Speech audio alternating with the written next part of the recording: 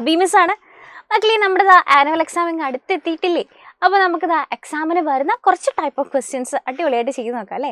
അപ്പോൾ ഇന്നത്തെ ഈ വീഡിയോയിൽ നമ്മൾ ചെയ്യാൻ പോകുന്നത് മിസ്സിൻ്റെ കുട്ടികളോട് എക്സാമിന് ചോദിക്കുന്ന ഒരു ടൈപ്പ് ഓഫ് ക്വസ്റ്റ്യൻ ആണ്. വേറൊന്നുമല്ല, ആഡ് മോർ ലൈൻസ് എന്ന് പറയും.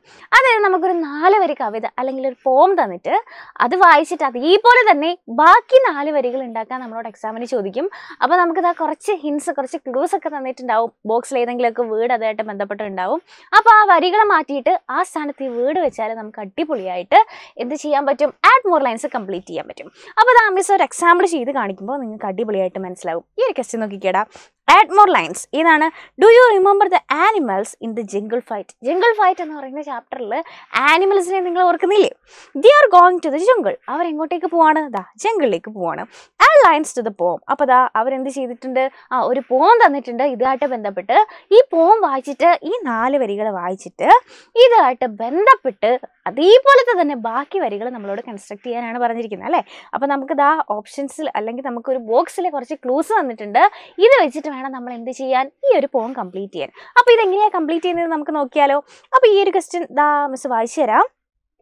V R horses walking one by one. എന്താണ്?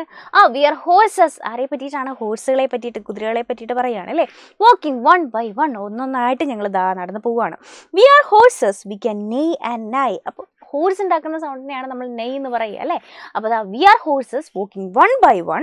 V R horses walking we can നെയ് ആൻഡ് നൈ എന്ന് പറഞ്ഞിരിക്കുകയാണ്.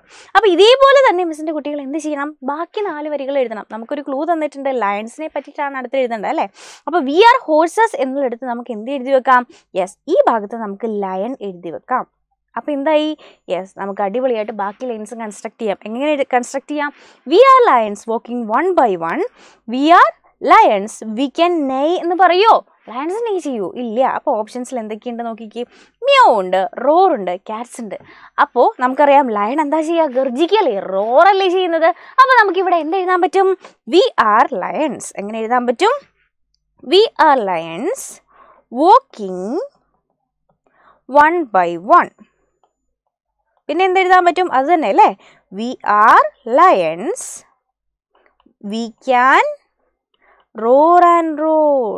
We can roar and roar. കണ്ടോ? അപ്പോൾ ഈ 4 വരികൾ നമ്മൾ കംപ്ലീറ്റ് ചെയ്തു. ഇനിയും നമുക്ക് എഴുതാൻ പറ്റും. ഇവിടെ ഓപ്ഷൻസിൽ ക്യാറ്റ്സ് ഉണ്ടല്ലേ, പിന്നെ മ്യാവ് ഉണ്ട്. അപ്പോൾ നമുക്കിത് എങ്ങനെ എഴുതാൻ പറ്റും?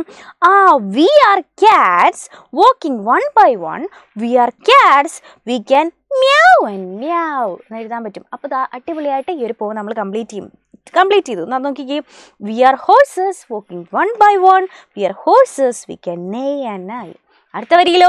V R lions walking one by one. V R lions we can roar and roar. V R cats walking one by one. V R cats we can മ്യാവ് and മ്യാവ്.